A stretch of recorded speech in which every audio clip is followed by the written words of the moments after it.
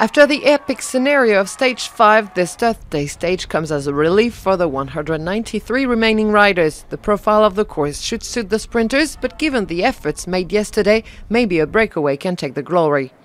There are 4 to try their luck in the front: France's Arnaud Gérard and Jérôme Pinault, Spain's Swiss Angel Mate, and Tom Leezer of the Netherlands. The group is kept under close watch by the peloton, which never lets the frontman's gap beyond 3 minutes 30. Alberto Contador has a smile on his face, but surely there was disappointment yesterday for him. While in the back several sprinters hit the ground, France's champion Arnaud Démare, then green jersey wearer Peter Sagan. François Hollande, the French president, follows the tradition of a visit on the Tour and witnesses the end of the escapees' hopes. The sprinters' teams won this stage and start to accelerate towards the finish line in Reims. A speed pace which surprises the slowest riders at the back of the peloton. French climbers Thibaut Pinot and Pierre Rolland lose almost 1 minute at the GC. In the front, Marcel Kittel is too weak after his crash yesterday to battle for the win. However, it's another German who crosses the line first. Andre Greipel grabs his first stage success in this 2014 Tour.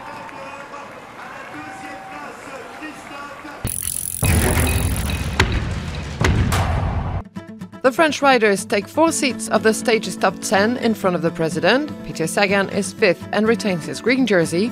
The first 10 spots of the GC are at the same hands as yesterday. Nibali is still in yellow ahead of his teammate Fuglsang.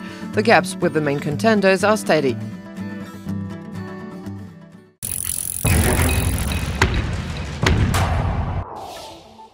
Tomorrow's stage is a classic on the Tour de France. Between Épernay and Nancy, the Lorraine city hosts the Grand Boucle for the 17th time.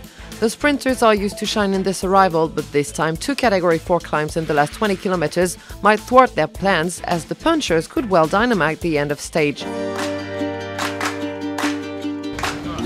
Today, first time in my career to be in the breakaway in the Tour was amazing.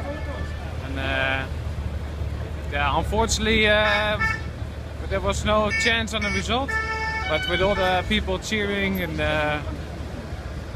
yeah, still the Tour de France, eh?